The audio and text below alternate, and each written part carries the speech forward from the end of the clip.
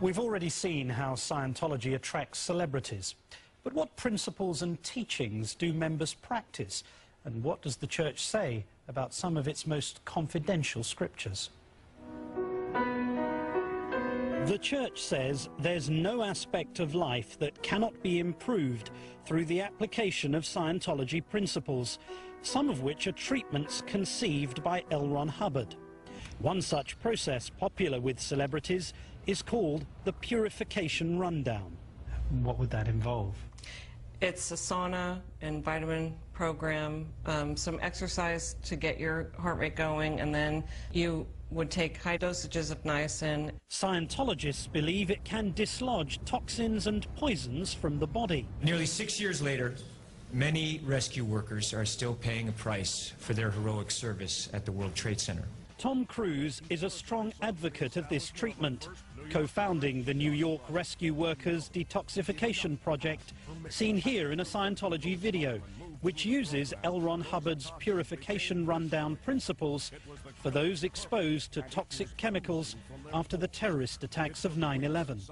Now, when I started this project, it was because I was in a position where I knew that I could help. When I did it the first time, it was 1 week, and I felt brighter and more alert. My skin was, you know, vibrant and stuff like that. But far away from the limelight of celebrities, Amy Scobie says the program can also be used to discipline church members. She says she was once told to take part in a purification rundown that ended up lasting 8 months. I was at 5,000 milligrams of niacin for months, and I don't know what that did to my body. I have no idea. How did you feel?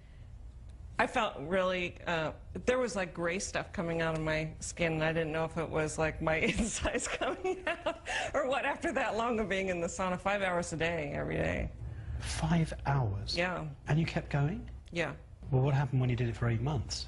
That was when I decided I didn't want to be there anymore, to satisfy somebody else's demands on me, to fix me because of their preconceived ways. The church denies Scobie's characterization and says the program is a religious service, and to claim it as a kind of perverse punishment is gross in the extreme. Perhaps the most sensitive aspect of the church's theology concerns confidential scriptures meant only for higher-level Scientologists. According to former church insiders, these documents describe L. Ron Hubbard's belief in an intergalactic emperor called Xenu, who brought the spirits of his people to Earth 75 million years ago, burying them in volcanoes. These spirits, the story goes, have stuck to the bodies of people living today in the form of body thetans. They have had some really bad experience, millions, billions, trillions, actually quadrillions of years ago, which is way older than the Big Bang, basically. You're supposed to isolate and communicate with them telepathically so that they go away. Do you believe that there was a galactic emperor called Xenu who brought his people to Earth 75 million years ago and buried them in volcanoes? Okay. Do you believe that? Martin, I am not going to discuss the disgusting perversions of Scientology beliefs that can be found now commonly on the internet and be put in the position of talking about things that are so fundamentally offensive to Scientologists to discuss. That's all. I have the burden of my own journalistic responsibility that I bring to this meeting, and I hope that I've been appropriately respectful of you in my asking of the questions. Well, you haven't, to the degree that the question that you asked me, you know, by virtue of the fact that it's been made very clear in other media entities that it's something that we consider offensive. And it is in violation of my religious beliefs to talk about them. So just for clarification, do you personally believe... I'm going to stop you. If you're going to ask me that question again, and you're going to repeat things about volcanoes and this kind of thing and so on and so forth, I will stand up and walk out, Martin, because what you're doing by doing that is you are intentionally asking me things which you know I find offensive, and you're insisting on asking me of them. So I'm asking you one more time. Mr. Davis, I'm not trying to offend anybody. I'm just trying to ask you a series of questions about the public faith that you have.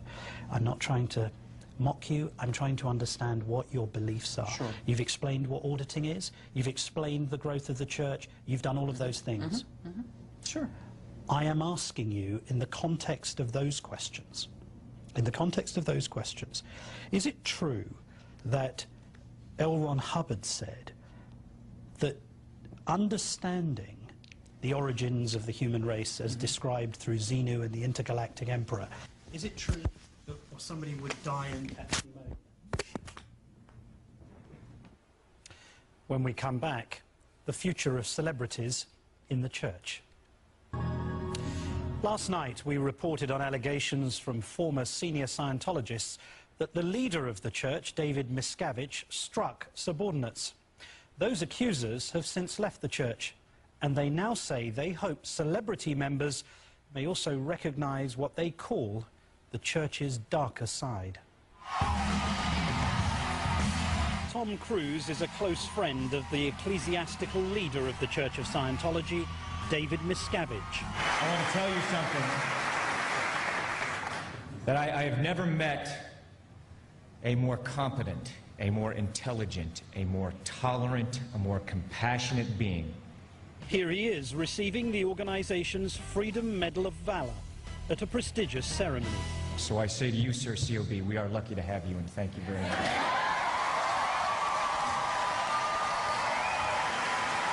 Dweller H. In yesterday's broadcast, we focused on allegations made by former high-ranking Scientologists who claimed leader David Miscavige repeatedly struck subordinates. He just walked up and he hit me on the side of the head.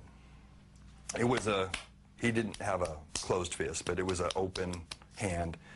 But it definitely hurt, and it definitely knocked me back. I saw him attack him while he was sitting in a chair and hitting him upside the head, and then wrestling him around the neck and throwing him to the ground. I saw at least a dozen times this happen. The church denies David Miscavige ever hit anyone.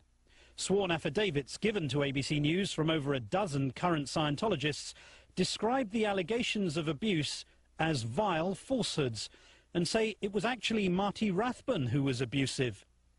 Rathbun concedes he was violent, but says he was encouraged to be physical by Miscavige.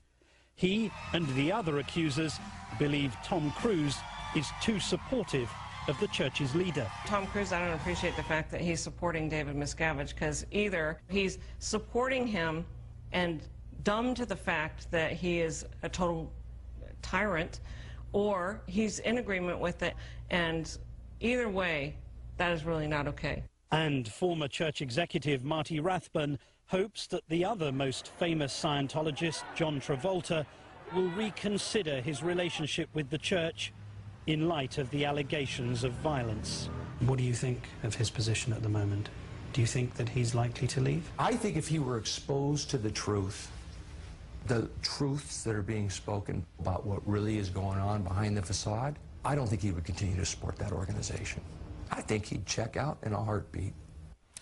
In a letter sent to Nightline yesterday, Tom Cruise's attorney called the actor a man of spirit, intelligence and independence.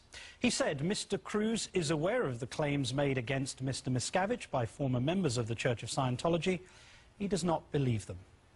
We'll be right back, but first, here's Jimmy. Time now for tonight's closing argument. Over 2 days, we've examined allegations against the leader of the Scientology Church, the relationship between the church and its celebrity members, and a belief system many critics consider bizarre. The church vehemently denies any wrongdoing and defends itself as a religion. So tonight we ask you, should Scientology continue to enjoy tax-exempt status as an organized religion, or should the US follow those nations which do not recognize Scientology as a religion? Tell us what you think by clicking on the Nightline page at abcnews.com or on the Nightline Twitter page. But that's our report for tonight. For Terry Moran, Cynthia McFadden and all of us at ABC News, good night, America, and have a great weekend.